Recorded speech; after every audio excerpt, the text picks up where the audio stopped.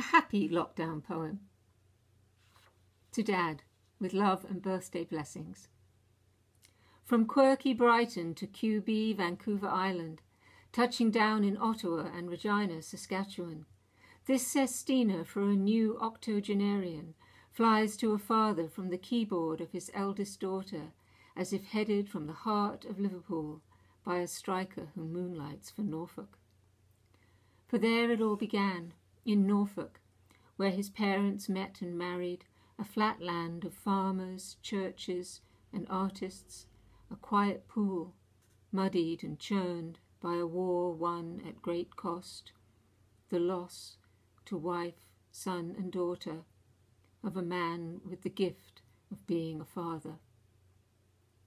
But though he never knew his own father, boarded in Sussex, he was nurtured in Norfolk, and his roots grew deep there, a place his daughter loves too for its Boudiccan bluebells, wild coastal land, and time spent with his mother and sister, neither one for flying far, happy to paddle in a rock pool at Runton.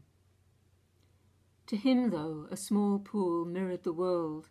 His journey took him farther, to London, Hong Kong, Toxteth, Saskatchewan, driven by the desire to empower hungry folk and prove no man or woman is an island, each of us, all our colours, a son or daughter, sister or brother.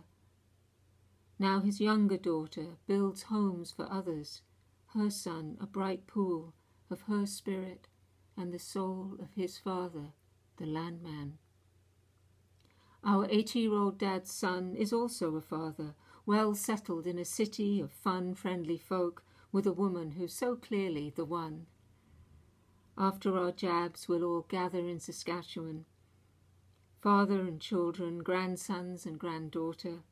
His sister will FaceTime with tales from Norfolk and Yorkshire. Sports pages will update the Liverpool saga. At last we'll have cake to celebrate a father who taught his kids how to take off, where to land. For now, the Sask plains and fields of Norfolk are family runways in the land of a daughter whose poem pools love for our singular father.